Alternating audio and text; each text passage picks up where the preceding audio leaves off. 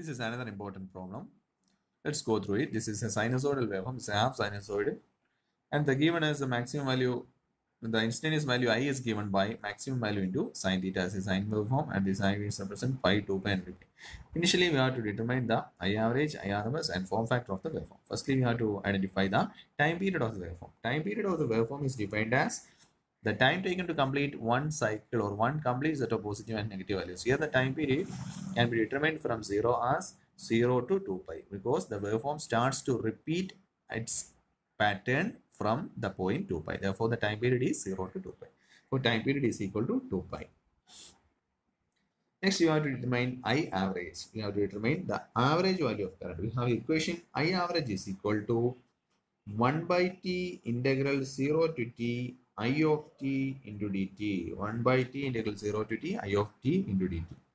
We have to determine the area of this current waveform. We are using integration, and that is given by 1 by 2 pi time period integral 0 to 2 pi. The I of t, value of I of t is given as 100 sine theta. 100 sine theta into dt, and that is equal to 1 by 2 pi. So 100 by 2 pi, 100 by 2 pi into sine theta integral is cos theta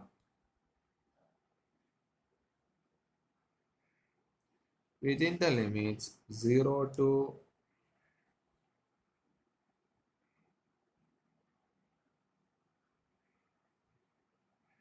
pi, because 0 to 2 pi is from 0 to pi, the value of sine theta is given by I is 100 sine theta, and pi to 2 pi the value is 0. Therefore, we are changing the limit as 0 to pi. That is cos theta integral sine theta is equal to minus cos theta. Therefore, we have to determine, and by solving this, we get the value of I average is equal to 100 by pi. By solving the equations, that is trigonometric identities, cos n pi is equal to 0 and sin n pi is equal to minus 1. We get the value